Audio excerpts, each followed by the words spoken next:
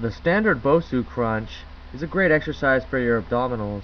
Place both feet on the floor and your lower back in contact with the BOSU ball.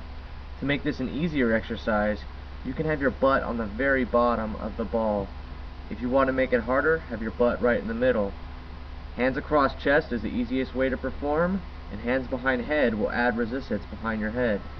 To increase the difficulty, you can scoot back further on the top of the ball as stated before, or put a dumbbell behind your head or plate.